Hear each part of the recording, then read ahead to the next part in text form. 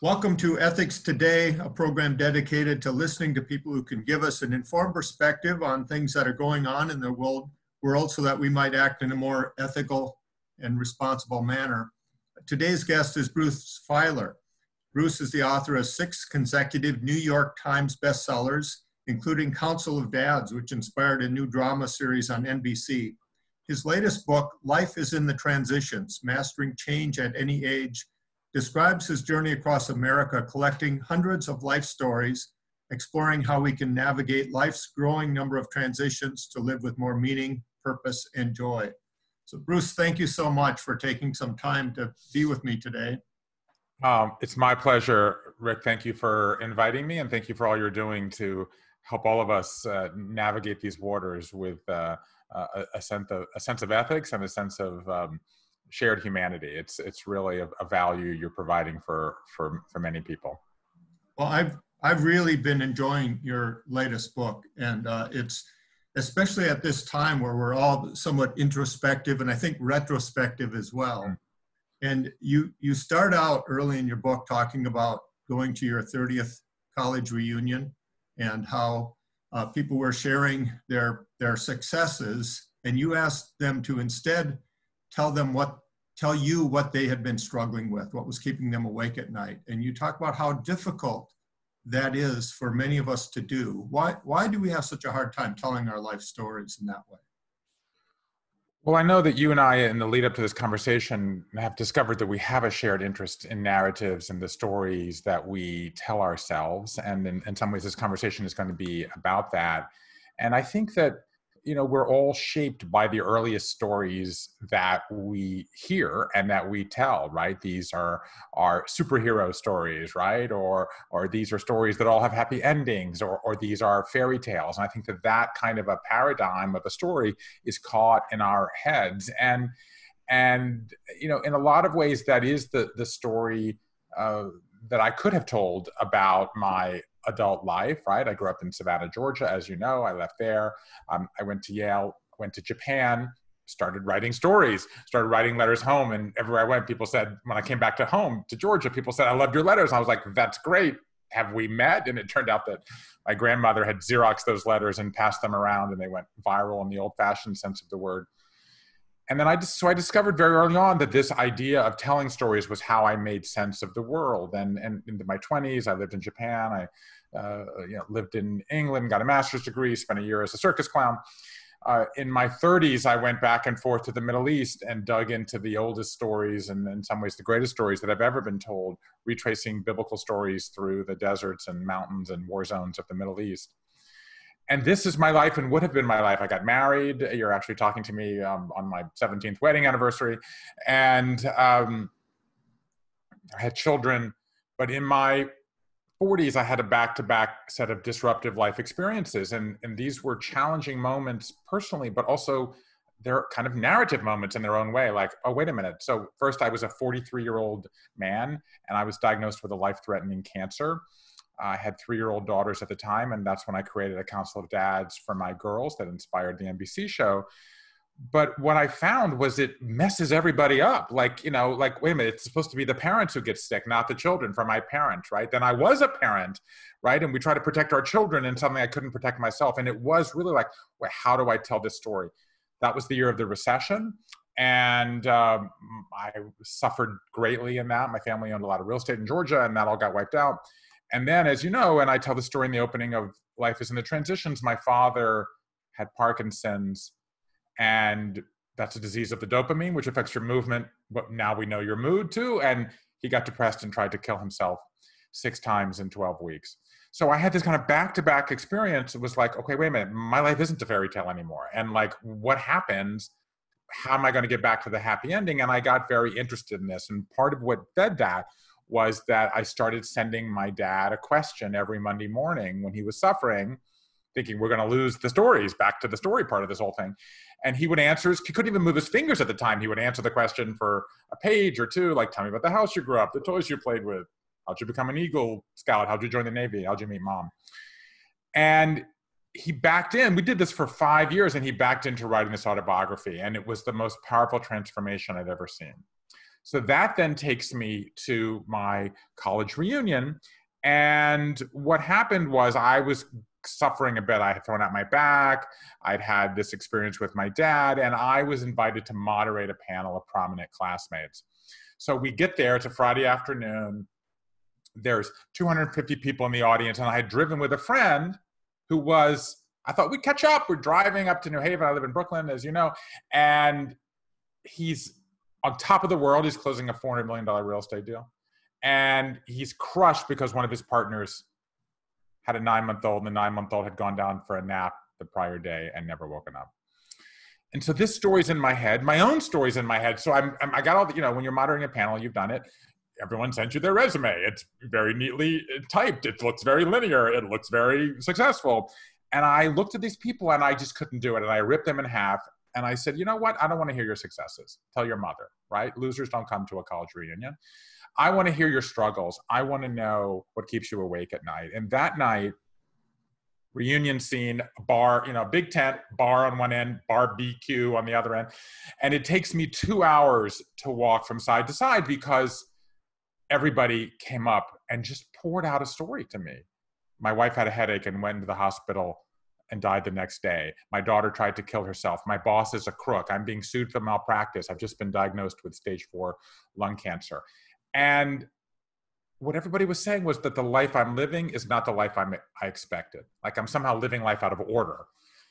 And so I called my wife, as you say, and I said, look, Linda's my wife. And I said, no one knows how to tell their story anymore. And I've got to figure out why, and I've got to do something to help. And that's what launches me into this project of collecting life stories of people all across the country. Well, you talk about this changed your dad's life, his attitude, right, towards the end of his life. And years ago, you wrote this column in New York Times that went viral, The Stories That Bind Us. And you talked in there about the importance of children learning their place in a family story. But you seem to suggest in this new book that this isn't just for children, this is for people at any age, right? So I think that's right. So just the quick backstory on The Stories That Bind Us. I was writing about families, and I wrote this New York Times column for a decade, and I was introduced to 2 psychologists at Emory, Robin Fivish and Marshall Duke, and they had done research that found that children who know more about their family history are better able to navigate the bumps in life that they find. And when I dug deeper, what Marshall explained to me is that that narratives have a kind of shape. And he was like, there's ascending narratives, family narratives, right? We came from nothing, we worked hard, we have a lot. There's descending narratives, like, we had a lot, there was a war, a recession, a pandemic, and then we lost it all. Or there's an oscillating family narrative, right? That grandpa came here, he worked hard, his house burned down. His daughter was the first in the family to go to college, then she got breast cancer. And the children who understand that life is an oscillating narrative are better able to navigate the bumps in the road when they hit them. And it's not like it's passed down through the blood. Marshall, in fact, has adopted children. It's that it's an expectation of what we're going to find in our lives. And so that was in my mind when I created this Life Story Project. So what the Life Story Project was I crisscrossed the country, gathering hundreds of life stories of Americans, all ages, all walks of life, all 50 states, people who lost limbs, lost homes, changed careers, changed genders, got out of cults, got out of hate groups. And then with a team of 12 people, I spent a year coding these stories for 57 different variables: high point, low point, what transitions they handled well, what advice from friends was most valuable, what creative activities they pursued, what did they shed, what emotions did they struggle with, etc.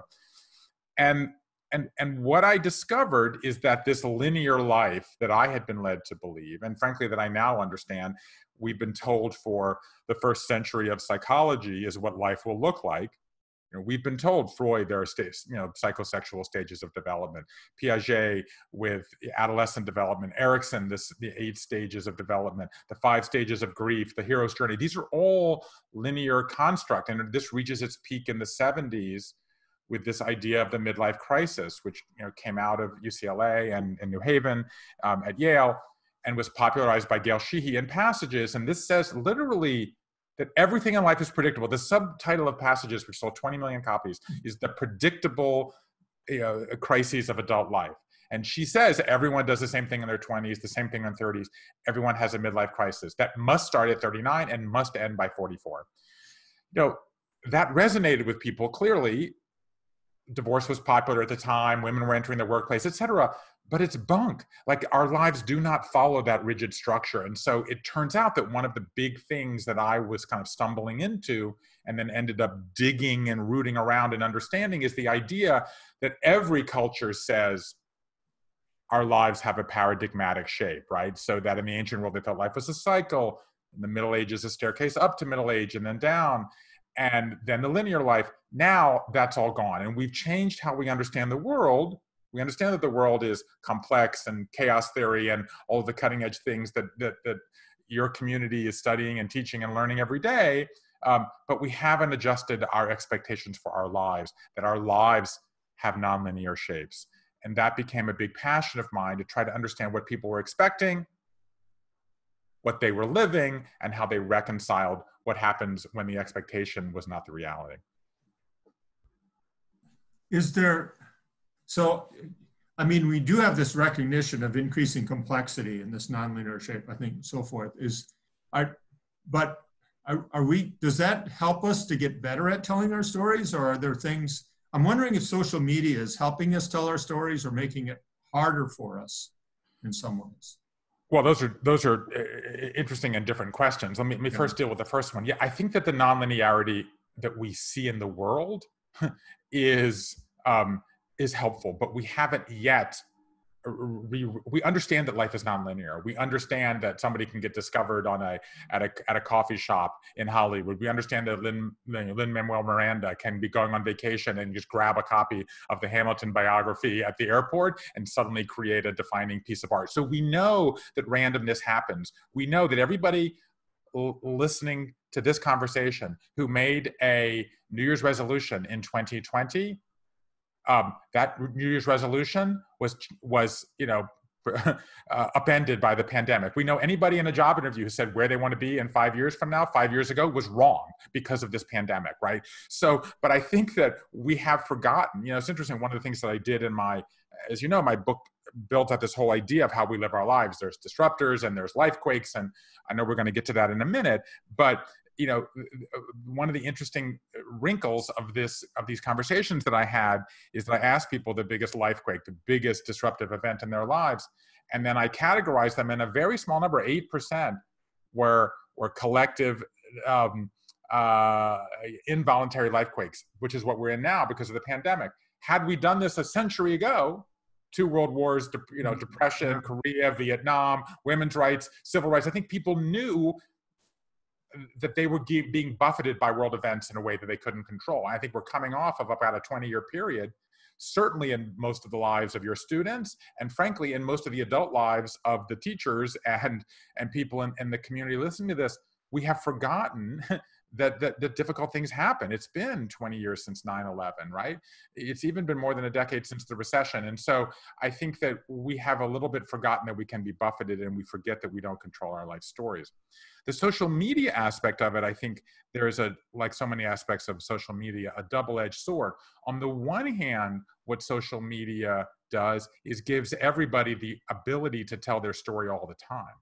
Okay, so that we used to live, when I was young, and I grew up in the 70s in Georgia, a small number of people had a microphone. A small number of people told their stories, and a large number of us listened. Okay, what we now live in in a multi-microphone world where everybody has a microphone, and coming out of, say, Black Lives Matter and the protest movements we've seen, even in the middle of 2020, part of that is we need to listen. We need to listen to more stories. And we need to elevate and amplify more voices. And I think that one of the things that social media does is give people that opportunity to be heard when they don't have access to the most elite newspapers and magazines and television and publishers and all of the people who used to control the narratives. The problem is it's a pressure to tell our story all the time. And there's something about social media that forces us to make a decision. Do we want to have a happy, perfect life? Do we want to have an everything is awful and difficult life? And the pressure on us when we're in the middle of living through difficult times to be reporting on those publicly is an aching challenge for a lot of people. Yeah. Yeah, so this is a good point to transition this idea of life quakes, which you mentioned, because this I think with this pressure to always tell the story, and in some ways always then tell a positive story, you say we tend to repress these major transitions or these huge disruptions in our life, and one of the goals you say of your book is to get us to change our attitude towards these transitions. So let me just take a half a step back. So what I did was I gathered these hundreds of stories, 225 life stories. Then I create this massive database. And then my goal is to sort of understand how we live now and kind of can I tease out any patterns and takeaways that can help all of us live better. And so what I quickly realized is that, this a sort of a big theme emerges. And the big theme is that the linear life is dead. It's been replaced by what I call in Life is in the Transitions. By the way, for anybody watching, here's the actual book that we're talking about. Life is in the Transitions, Mastering Change at Any Age. I quickly realized that, so I call this the nonlinear life, and this involves more life transitions. And so what I discovered was that there are two units that interrupt our linear expectations. One is a set of disruptors, okay? So there turns out there's 52 different disruptors we experience. I call them the deck of disruptors.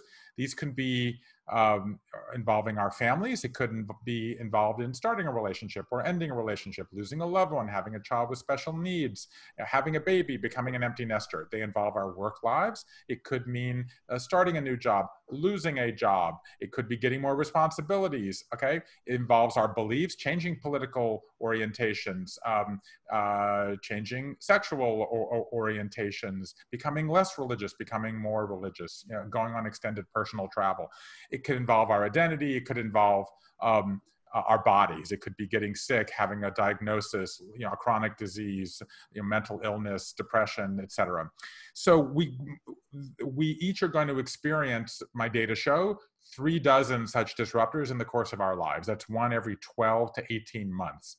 For the record, that's like more often than many people go to the dentist. So, but most of these we get through relatively easily. Okay, we're pretty good at it. Okay, we adjust. We turn to our support networks. We tweak or revise our narratives, and we move on.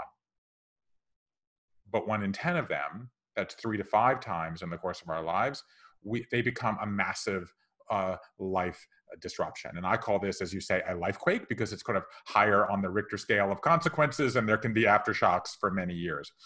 And as I said earlier, these life quakes, they can be voluntary or involuntary, right? Involuntary might be that our spouse cheats on us, right? Or we have an accident, or we get a diagnosis, or we have a child with special needs. Voluntary might be we cheat on our spouse, right? Or we want to change religions, or we want to, move. Okay, 61% of people move in life transitions, which I don't know about you, but 61% of the conversations I have now are talking to people who want to move in the wake of the pandemic. So they can be voluntary, involuntary, but they lead to a life transition. And that must be voluntary. You must choose to make the change. And if you think about the pandemic, I think a lot of us experienced, and many people still might be experiencing, depending on when you're listening to this, we were frozen. We were scared. We were afraid. We were stuck. We didn't know what was going to happen. That's the life quake. The life transition is what you can begin to hear now, which is, am I in the job that I want to be in? Am I in the relationship am I in? Do I want to be doing work that has more meaning? Do I want to spend, more time at my religious institution or less time at my religious institution? Do I want to move? Do I want to have another child? I recently read that 3/3 of women are saying they are delaying having children because of the pandemic. Could be financial reasons, whatever. So my point is, that's the life transition. You have to choose to go into that. And I think in a lot of ways, the most exciting thing that I then dug into was a toolkit for navigating these times. I tried to identify what is it that people do, what skills do they deploy when they're in a life quake, and can I identify takeaways that can make people get through these periods more productively and more efficiently and with more meaning. And I noticed one of the tools you mentioned was rituals that allow us. And I found that just fascinating because we're a society that like doesn't really recognize rituals anymore. Why? Why did this happen? We so associated rituals with organized religion that when we began to question organized religion, and by the way, organized religion, as we've seen with, like say, just to pick one example, the Catholic sex abuse scandal, it did nothing to did nothing if not encourage people to question the authority of organized religion. We associate, I mean, religion survived for millennia because it did a lot of very effective things. And one of them was ritual. Yeah. So isn't that fascinating that people do it? Even people who would deny any interest in religion told me stories of getting tattoos or jumping out of planes or going to sweat lodges or doing these things. So again, to take a half a step back, so when we go into these transitions, they seem like bottomless, endless, structureless bogs, right? That we're just going to get stuck down.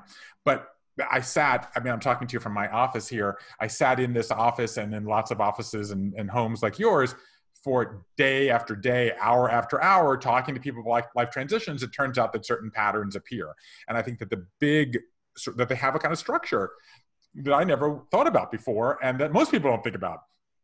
It turns out to be reassuring when you listen to it. So what Life is in the Transitions does is map out this kind of model, the first new model for life transitions in 50 years. And step one is that they have phases, right? And the 3 phases are what I call the long goodbye, where you kind of say goodbye to the old you, the messy middle, where you're shedding certain habits and creating new ones, and then this new beginning where you begin to unveil your new self. And so and by the way, you don't have to do them in order. We were told for a century that you have to do them in order. They don't. Transitions are nonlinear, just like lives are nonlinear. But one of the things is that people struggle with emotions. And I think one of the most illuminating things that I did was I asked people, almost by accident, tell me the biggest emotion that you struggled with. And the answers were electrifying, and they fell into a very clear pattern. So the number one was fear. People scared of the unknown. What's coming? Am I going to lose money? Am I going to lose status? How am I going to get through? Am I going to survive? So the number one was fear. The number 2 was sadness, grief. Like, oh, I liked the role I used to have. I liked being married to that person or being a parent or having that stability or that income or whatever. And they're just sad. You have to mourn the past that's not coming past, that's not coming back, and that's going to be past. And then the third, which shocked me, was shame. Like, I'm ashamed of what I did, or I'm ashamed to have lost the status, or I'm ashamed to have lost my job, or I'm ashamed of X, Y, or Z, of having a child who is addicted, say, and is not the perfect child that I wanted.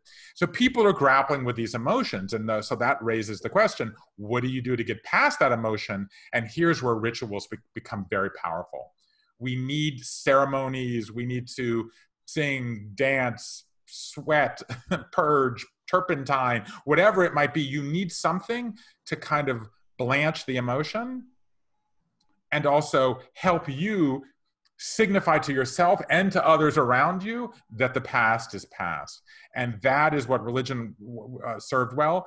People religious may be naturally drawn to it, but it turns out even people aren't religious understand that rituals, mementos, mourning, these things that ceremonialize a goodbye.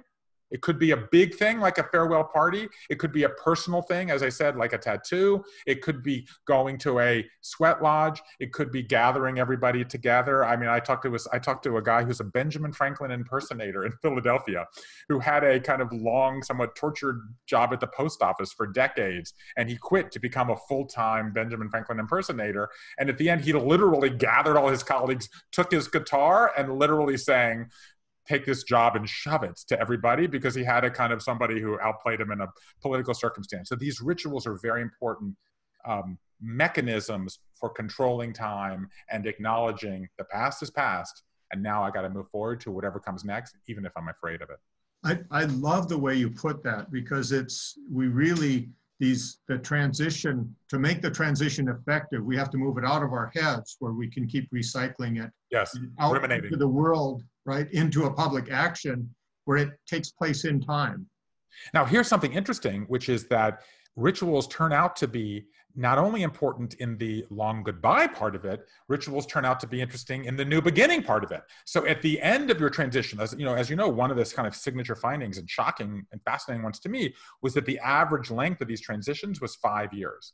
That was the most common number and the average number. And if you think, and this gets back to your question, I can get to that in a second, about reimagining these periods. If you think that we go through 3 to 5 in a lifetime, they take 4, 5, or 6 years. That's 25 years. That's half our adult lives in transitions, which is why I want to reimagine them. But to quickly make the point before I get to that about rituals, at the end of the ritual, we've gone through the slog, right? We've confronted our emotion. We've ritualized saying goodbye. We've shed some habits. We've been incredibly creative. We've turned to our friends. Now you've rewritten your story. Now you want to unveil your new self. That is also incredibly important. That also could be a party or a tattoo. Or I talked to a woman who was a high-powered New York ad executive for AOL, actually. And she had 3 migraines a day since she was 3.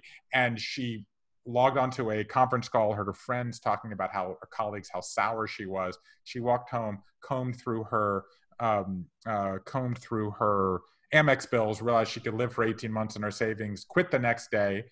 3 days later, saw someone talking about being a life coach, transformed her life, cured her migraines, and became the country's leading hypnotist. She literally works with veterans for the VA. And so here she's got this powerful status job, and she's now a hypnotist. And she tells me she spends 6 months rewriting and being afraid to update her LinkedIn profile because she's worried about what her friends are going to think, that she's like gone cuckoo, right? So finally, after 6 months of writing, she presses send. That's her ritual. She's now unveiled her new self, and she's finally ready to admit again to others, but frankly to herself, that this is the new her. And so rituals are important at the beginning and at the end. That's so fascinating. And we could spend all day just talking about that part of it. I mean, this is what is so great about your book. It's just rich, not only in like what you describe, the stories you tell and so forth, but it's also so suggestive.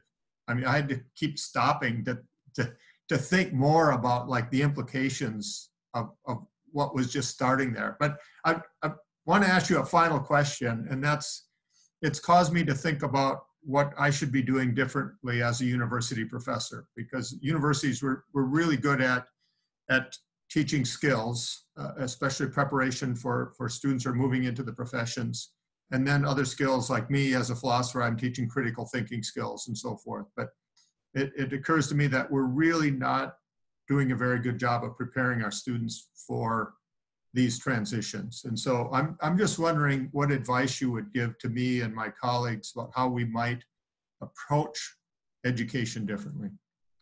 Well, first of all, I appreciate that question and the opportunity to have such a thoughtful conversation with you and the community. And I'm looking forward to the events we're going to be doing together in the months ahead.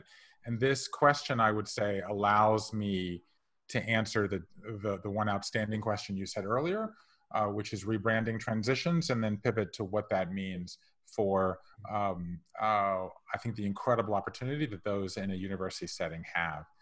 So the point that I want to make about transitions being valuable is if you take the kind of big idea here that our lives are nonlinear, they involve many more transitions. If you add up, do the math on what I said, 3 to 5 in a lifetime, they take 4, 5, or 6 years, that's half of our adult lives. We have spent, certainly my entire life, and frankly most of the last century, talking about life transitions as miserable periods that we have to slog and grit and grind and now meditate and mindfulness our way through. And while those techniques can help, we're saying that half of our lives are awful periods. In fact, if you look at the great stories of Western civilization, and frankly, Eastern civilization too, the great religions all have periods. Hinduism, the forest dwelling, the Abrahamic faith with the desert dwelling, okay? You have all the great myths involve people from Oedipus to Jason to Hercules are going off, into the wilderness, into periods of strain. And the great novels do too. These are periods of incredible growth and opportunity, and we need to rebrand them as periods, not that we have to grit and grind our way through, but as opportunities for growth, rebirth, and renewal. Because a problem with the word resilience, which has become so kind of trendy of late, is that it implies that you're going back. Resilience is actually a word that comes out of physics and springs. The spring stretches and then the spring goes back. And the coiled spring I'm referring to here. That some of us may go back, but we also may go someplace different, left, right, forward, or someplace entirely. And that is a way to think about it, which is why my book is called Life is in the Transitions. It's a William James phrase. Of course, James understood it at the birth of psychology a century ago. Life is in the transitions, he said, more than in the terms connected, more than in the stable parts. So turning now, taking that philosophy that this is a life skill that we can and we must master.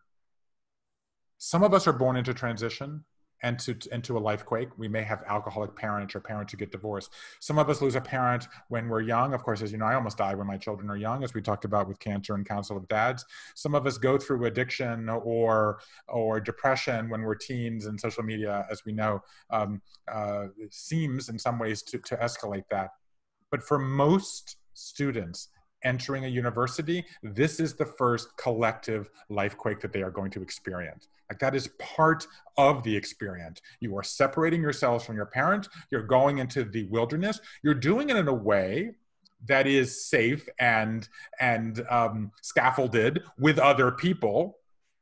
But to me, that's how we should talk about college. We should talk about college as a collective, voluntary life quake, and help our students understand that it's going to be a struggle. They're going to shed parts of their identity. They're going to experiment with new parts of their identity. They need to ritualize the past and identify their emotions. They need to see it as a narrative event, because it fundamentally is a narrative event of who do I want to be? What do I want to do? What gives me meaning? Some people might get meaning by working hard and making money. Some people might do it by giving back. Some people might be doing it by traveling. And the pandemic is going to make that even more urgent, because the old traditional roles we're going to fall into are going to be challenged themselves as business and society are changing around us. So to me, the opportunity that colleges have is to see themselves as fundamentally the first collective breach that everybody is going through together. There is no story. You cannot tell a story, back to where this conversation began, without there being a breach. We think it's going to be a fairy tale because it starts with somebody with a dream and it has a happy ending. That turns out to be wrong. It's the wolf that makes it a fairy tale. Something is going to turn up. It's a wolf, an ogre, a dragon, a monster. It could be a tornado. It could be an earthquake, a diagnosis, a pandemic. That is the moment. That is the life quake. And our temptation is to shield our eyes. Don't shield your eyes when the wolf appears, because that's when the hero is made. And the primary role that we all have in our lives is to make ourselves the hero of our own narrative. And that's what college is. It's an opportunity to tell students that we're in the business of breach repair. We're in the business of things are going to go wrong in your life. We're going to give you the tools, the character, the community, and the skills in order to breach those alterations in the normal and go back, write a new chapter of your life, and go on and be your own hero. Well, I think that's wonderful. Thank you so much. This is a great conversation, and really looking forward to talking with you more in the coming months. Thank you very much. Good luck as everybody returns to school, and life is in the transitions. Let's embrace them.